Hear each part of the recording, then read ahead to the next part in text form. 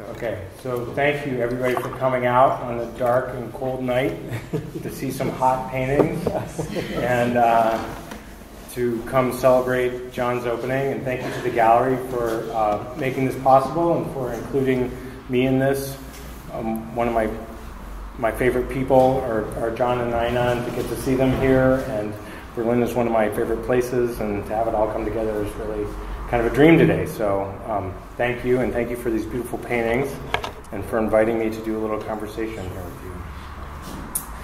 So I won't rehearse John's CV because you're here. I'm sure you all know who he is and what he does, but briefly, he's shown paintings like this and been working in this mode for decades now, and these paintings have been celebrated all over the world and seen in many biennials on many different continents, from Sao Paulo to Gwangju to the Whitney Biennial to solo shows in California and in New York, and obviously all over Europe as well.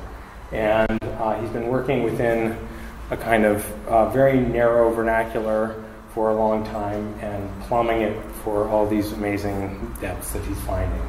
And I have seen a lot of his shows, and we have kind of an ongoing dialogue for the 15 years that we've known each other.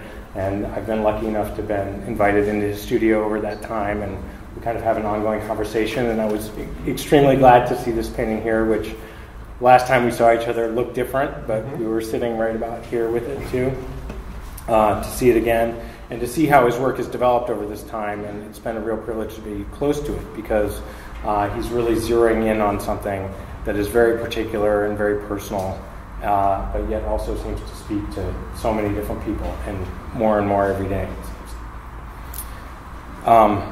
We got a coffee beforehand, and we're kind of talking about how this conversation might go, and I think we're going to just have a little back and forth, and then maybe leave some room for some questions to include you guys, and also try to keep it within the standing time limit before all your legs give out. If you want to come in and sit down, there's more stools and more benches too. But one of the things that I sort of asked John about was positioning his work historically, and kind of I was just saying what it was about his work that I enjoyed so much was that it kind of participates in two histories of painting and two histories of abstract painting that we normally think of as being sort of opposed. And his work finds a kind of dialectical marriage of these two main tendencies in post-war painting. One is a kind of romantic, expressive history of abstraction, which we can kind of associate maybe with American abstract expressionism, and also in some of the abstract tendencies of California art in the 70s and 80s. And on the other hand, there's a position of a very materially oriented practice that is much closer to figures like Robert Ryman and maybe Ad Reinhardt, people who are really focused on pursuing the what makes a painting in a very kind of analytical way. And I think that his work is a really neat marriage of a kind of a knowing, analytical, material exploration, but at the same time having glimpses of a kind of romantic and expressive possibility as well. And I think that's what makes it appealing to so many different people. And we just were talking today about what you were up to, and you had mentioned that you went to go see some paintings today, and I thought maybe we could talk about some of the paintings that you saw as a way of... Just a way to start. As a way to start, yeah. Well, because romanticism comes in, because I went to the Alta Museum to see Caspar David Friedrich's paintings, which I just felt right at home with, you know. And even though this often happens when you go to a museum, so I had this, you know, quest to go see these paintings, especially the newly restored large painting, Monk at the Sea, which I kept thinking about. So what I loved about those paintings is the kind of transitional light that he's using in these paintings, and especially that everything is either twilight, dusk, dawn. There's no bright light, and in a lot of ways, that's what this work felt like I was involved in this work. But what surprised me is I saw this Christian Rolf's painting from 1900 this landscape with this incredible, chunky sky and sky. It reminded me of a Carl Friedrich Hill painting. It had this like, as if it was made with grit and sand, and very different than his later work. And it just stopped me in my tracks. It just knocked me out. And mostly, it's the opposite of Caspar David Friedrich, in that Friedrich's surfaces are almost like they're painted on glass. They're just like almost like porcelain. They're so perfect and flawless. And this Rolf's painting is the opposite of that. It's just crunchy and crusty, and I just loved it. So I like have both of these dichotomies, and something where you have something very fine and refined and a kind of ethereal light, and then something that's really super chunky. It's almost like for me, it's like it's the opposite of this painting and that painting. Yeah, maybe that's a way to kind of anchor the discussion here a little bit. We also were talking about these two paintings. This one, which, as I referred to before, I'd seen in a previous state, and I know that it was a painting that came over a long period of time with many different campaigns of paint and scrape and paint and scrape against this painting here, which is in its identical format. And my guess is, and you can correct me if I'm wrong, but if you get two paintings, if you order two stretcher bars exactly the same size and they're that big, you're kind of thinking of these things together in some sense before you even start. Yeah, and it's true, because I like working on pairs of paintings. I like the idea of two paintings, not necessarily to show them together, but to have two being worked on at the same time. So it's something, yeah.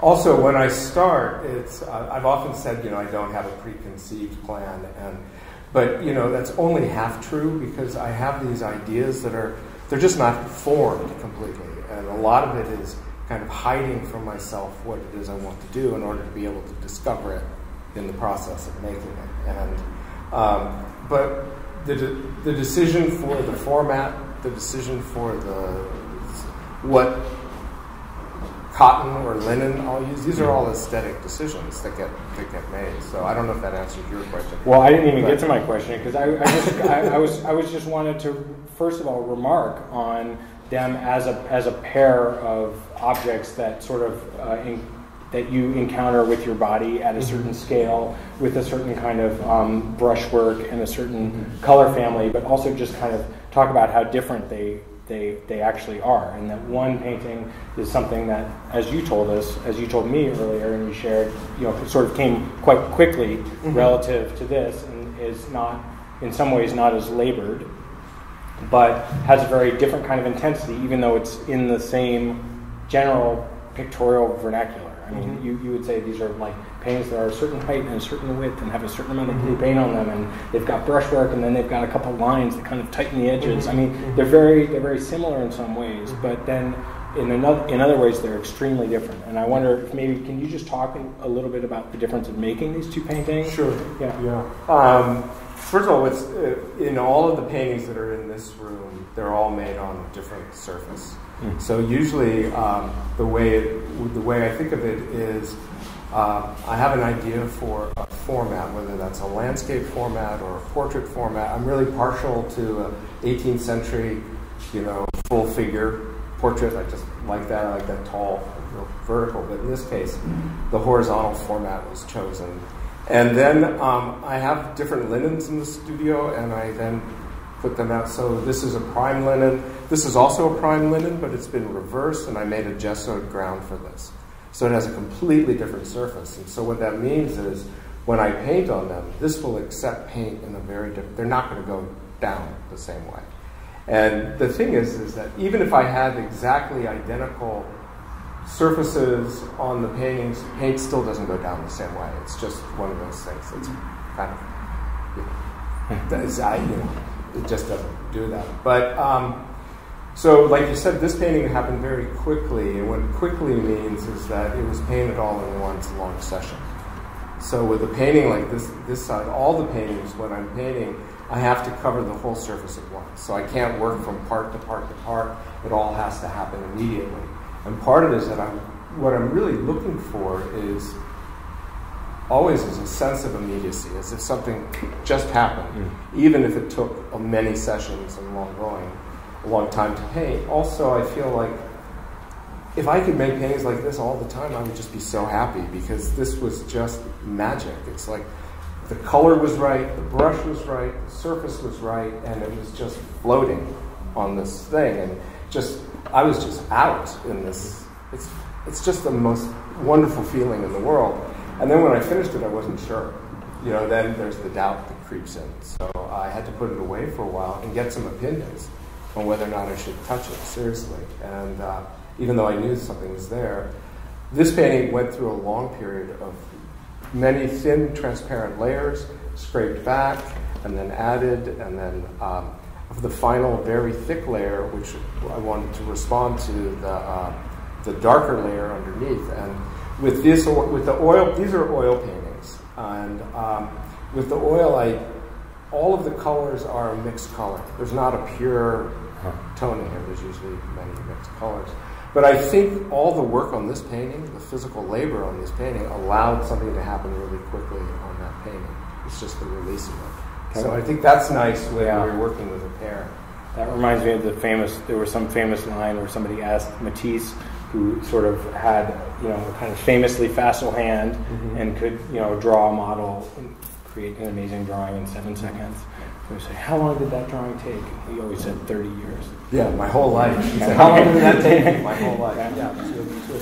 But Matisse, I'm glad you mentioned Matisse too, because you also mentioned Ryman, which maybe we could talk about. But I look at Matisse a lot in terms of his brushwork, because and it's very different when you think of sort of the myth of New York school painting, abstract expressionism, which is this paint from your gut. It's what Rauschenberg sort of dispelled when he did Factum 1 and 2. Right. This gesture is not necessarily an emotional gesture that can only happen once. Matisse's brushwork is completely workmanlike. It's like he's just putting it down and getting it done. And I like that a lot. And I like that Ryman had this investigative way of painting, just very factual. It's like Dragnet, just the facts, put it down. And what was interesting when you mentioned about the two, this factual kind of formalist, material-based painting like Ryman, and then a more romantic, is when I studied at Berkeley at the University of California. And my teacher was Elmer Bischoff, and it was an improvisational type of painting, and it was, we were looking at people like de Kooning, who I was more interested in Franz Klein than de Kooning, but that's and Gustin, and all of this painterly improvisational painting. And I was in love with Ryman. And I would talk to Ryman, and they would go, they always didn't understand what I liked about Ryman. And I saw a show in 1990, I don't remember what it was at Pace, and it was a 2-part show. There's a beautiful, almost typical Ryman investigation of how to put paint on a wood surface, turns the corner, it was everything you need in a Robert Ryman. And then there was a small room with 3 paintings that were just this huge, just these touches away. And it was the most beautiful thing I'd ever saw. I felt like I was looking at late Titian. Oh, amazing. So here in one room there was Ryman, the sort of put on a work suit and just do the factual painting. And the next room was like the most romantic painting I've ever seen. And we don't see Ryman in terms of romance. But for me, it's a completely romantic painter. That's really interesting. Yeah, I mean, he's in discourse. He's kind of located in one position as like the dragnet, just the facts. But then you can see a show like that, or you see moments like that, where there's kind of an eruption of gesture or of a different kind of position that shows you that maybe art historians don't have it all right about painting all the time. One thing I would just say, though, we could geek out on technical stuff like all night, and that's the one thing that I really love about coming to your studio. But I just want to make sure that everybody understands what he was talking about when he said that this is a pre-primed canvas that was reversed and then scraped down, because this is not entirely obvious, and it's not something that you would necessarily see, and it's also not something that I would think that many other painters do. Just to recap briefly, so like that painting there, and correct me where I'm wrong, is on a piece of linen that has been pre-prepared with an oil-based primer, right? And so the idea is you can order that, you can stretch it, and you can begin to paint immediately on top of it. You don't have to prepare the canvas to accept the paint, because the barrier has already been established between the linen and the primer that's on top of it so that oil paint can be received by that. And it comes in that kind of white color that has a little bit of a yellow hue towards green. But what he did in this painting is he takes that same material, which is brown on the backside because it doesn't have oil primer on it, and stretched it backwards to begin this painting. So that the surface is impermeable because it's been sealed from behind, but he's painting it the quote-unquote wrong way from the back. And so there's also, I think just even in that fact, and even as an artist who uses so many different materials, and I think you said to me when we were getting coffee that there are no two paintings in this show that have the same support and medium pairing. There's not a show of all oil on canvas. There's oil on linen. There's distemper on linen. There's distemper on canvas. That is also the kind of where we see the material concerns and your material interests and your material work and your material interventions in a very appealing way. And this is one of the things that you really can only see when you're looking at the paintings up close. And when you're looking at the paintings in person, it's one of the great pleasures of, I think, viewing your work. Can you talk about some of those material experiments? I know people's legs are probably already burning. We're going to open it up to questions in a second. What's interesting is like this says you have a darker color over a lighter ground. In this case, you have a lighter color over a darker ground. And I really enjoyed that relationship, but I hadn't set out to plan, well, now I've got a light one, now I've got a dark one. Right. But, with the material, it basically starts like this. It's like there's a color that's in the back of my head that I know that I want, and I can't. It's not in language. It's just a sensation, and then the canvas itself is the first color of the painting. So when Jordan's talking about in terms of using all these, like this canvas comes from Belgium, and the priming. What I'm thinking about is that canvas becomes the first color. And then the primer is the second color. And Jordan's right that this comes straight from the factory and you can start painting on it immediately. But I actually do some things before that, but I'm not going to tell you. Yeah, I remember. It'll just be something secret. And, so then the color that I paint on is actually already now the third color. So that when I prepare a ground, I'm mixing that from different pigments, which gives a different color when it interacts with the surface of the linen or the texture of the linen. So I'm constantly thinking about the painting appearing. Really, they come from the ground up. I mean, they really do. And I'm thinking about it as adding a color in successive layers, and in some ways to get back to what I saw there in the very beginning, which has to do with the way the light hits that canvas of the first time. When I first see it. I don't know if that explains it, but that's beautiful. Are there questions from the group that we want to entertain? I mean, I can sit here and we can talk like this for hours and hours, but I'm told that I'm not allowed to do that here. John, your way of working, that each painting in a show like this has a different recipe, if you like. Yes. So is that a conscious method to try and stay away from working in series? So the fact that each, like you were saying, that every painting's a different size, a different mix of media or technique, is that a conscious thing you do to stop you working too much in a particular way? I would think it is in a way, but I also think it's just my interest of how I like to do something new each time. So it's like I said, it does keep me from knowing exactly what it's going to be like. And even in the room behind me, there are 4 paintings. I didn't set out to make a series of 4 paintings. I made one painting in Berkeley. I made another one in Iceland. I didn't think it was quite finished. I brought it back to Berkeley. I started 2 more in Iceland, brought them back to Berkeley. When I put them up, I realized when they were all together, they created one work. And so it wasn't like I set out to make that series. So a lot of it is serendipity. And so it's also trying to keep things moving and alive.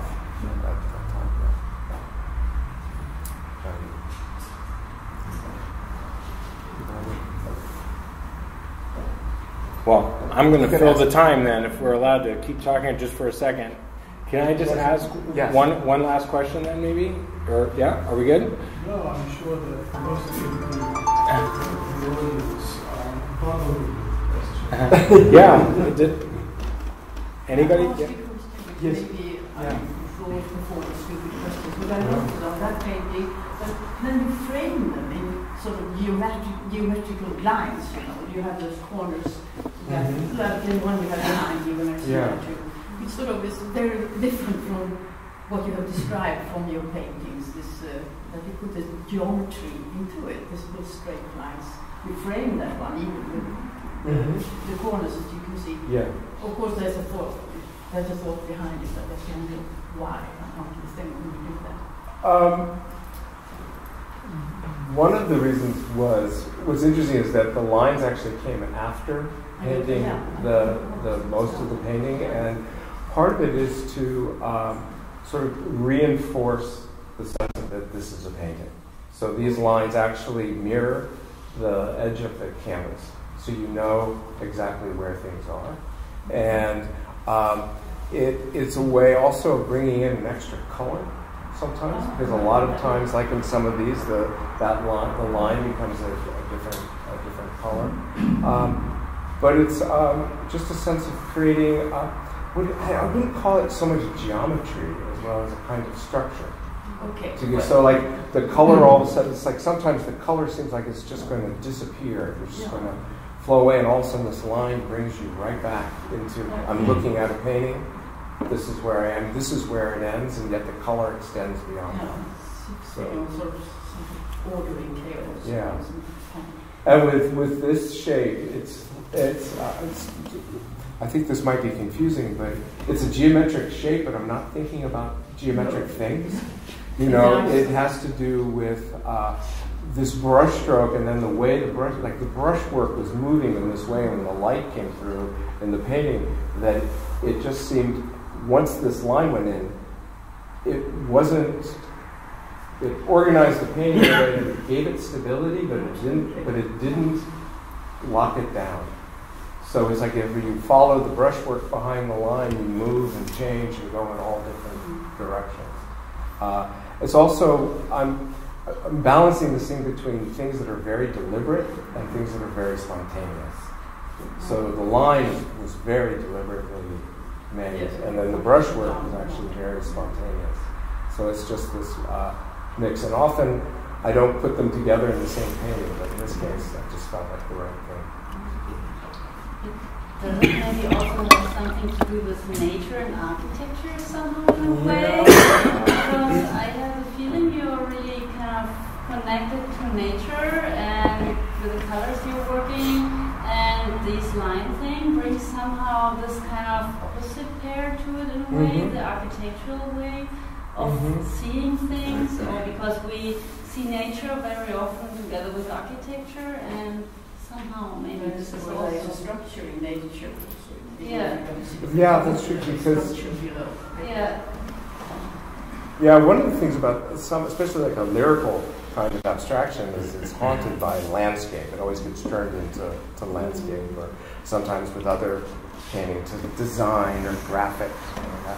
And the paintings aren't so much about landscape as they, like you said, they're about nature. They're really about weather. You know, the show title comes from a poem, which is One Must Have a Mind of Winter. It's from this poem called The Snowman, which I like as an aphorism in a way. It's very nice to think like it's about identification. So I'm thinking about identification with nature, with weather, with scenes like that. In the case of the painting behind you, it's about the certain light that was coming through the window that I saw in this apartment in the middle of December and January in Reykjavik, that had this granular kind of light. So it's very much about a natural experience like that. And for me, the paintings to give a sensation of being in that. And I think, I studied landscape architecture, and I first wanted to be an architect, so I was very interested in architecture. But I don't think of them as architecture in terms of building. I have different associations with them, but I think that's there. I think you can read it that way very well. So what is it about Iceland and its weather that makes you so interested? Well, I just love it. It's just great. You know, I get this question a lot, you know, and I didn't go to Iceland to like look for a landscape or, you know, I was invited to go on a horseback ride. But, and I know that I want to explain it like there's the light in Iceland. The truth is I just like how I feel there. I really just love it. But there's something about this rough, barren landscape with an ethereal kind of light that just knocks me out, and it's really beautiful. I've also liked cold light. I just like cold light. You know, I like Nordic light. So, there's also something is that it's really rough. It's kind of rough and it's wild, and there's kind of a freedom there for me.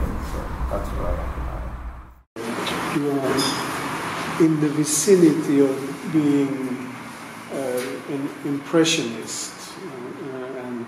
And of course you cannot so in the next moment you take it back to the surface and from being this realm beyond the surface, I wouldn't even say illusion, but this feeling that the paint suggests space. Yes. Of course any holistic image also has the capacity of suggesting space. But what I find so interesting is that with little means, either markings or a brush stroke, you make it come back to the actual activity of painting, which is always per definition in the surface. Yeah.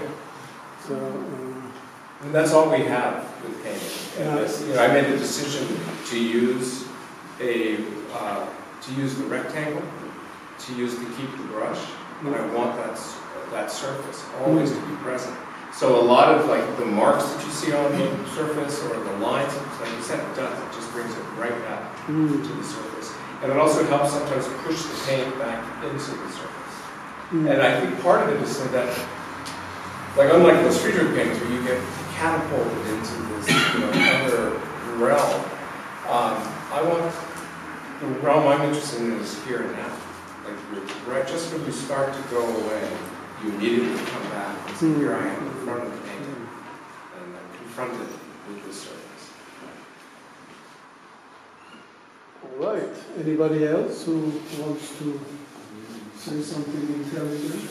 And then we have quite a sign. If not, Well, thank you. thank you very much.